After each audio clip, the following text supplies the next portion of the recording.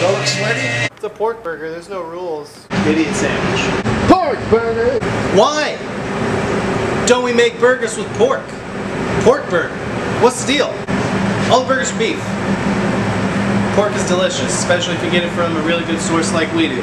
Boom, peaceful pork. We got these patties we just scooped up.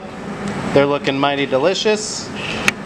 We're gonna do a little, not quite a smash burger technique, but we're just gonna try to make a fast food burger with some pork. We're gonna see how it goes. My dad used to eat a burger in 4 bites. It was a Big Mac in 4 bites. And he just basically liked a quarter. Well, the first time I saw him, I was like, oh my God! We're working with about a 4-ounce patty here. Go with a little bit of salt on top. Pretty good. This is Brad's nice little French black steel pan. Highly recommended. This or something like a cast iron. Here we go. Smash burger. It already smells so good. Now, are you going to smash it at all or just let it? I'm not going to smash it at all. I'm just going to let it go. When you put something down on a hot surface like this, you know, the more you mess with it, turn it, try to get all the process action and everything, don't worry about it. You just want to get the sear. If I just walked in and saw that, I'd be like, oh, making burgers?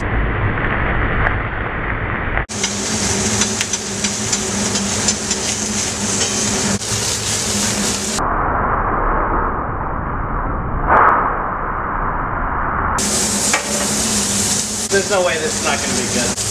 1 patty, 2 slices of cheese.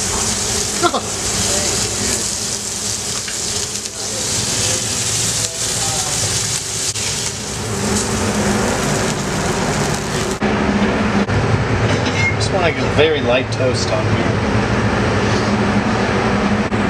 Gotta have a toasted bun on the burger. That's what you want. Kissed. A little bit of mayonnaise. Got the bottom bun. Double pork burger.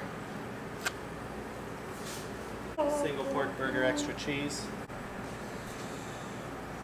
White onion. Thicks.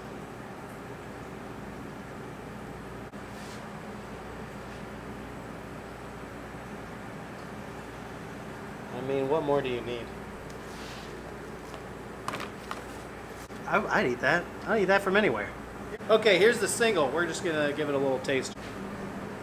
Nice color. I mean, that's delicious.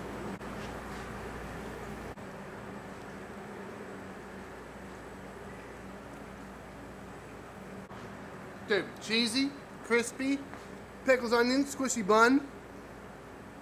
It's everything you want in a burger. Get ready.